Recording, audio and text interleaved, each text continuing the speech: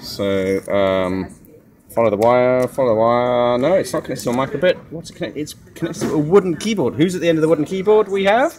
Hi, I'm Ferris. Hi, Ferris. I help co-found Zaniac, where we teach kids K through 8 after-school programs, camps, 3D printing, hacking, which is what I'm doing right now. We're tinkering on the awesome microbit.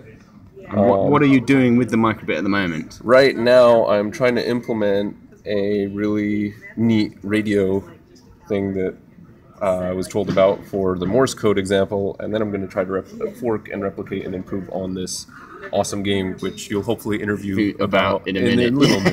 Yeah, exactly. So what you're saying is that I'll be able to yes, without having to connect the wires. So it's wireless. Okay. Yes. Fantastic. Yes. Okay. And so, how far have you got? Does it work? Not too far yet. I'm just about to flash it. Yeah. Thankfully, I'm using Linux, which helps a lot for a lot of things. Okay.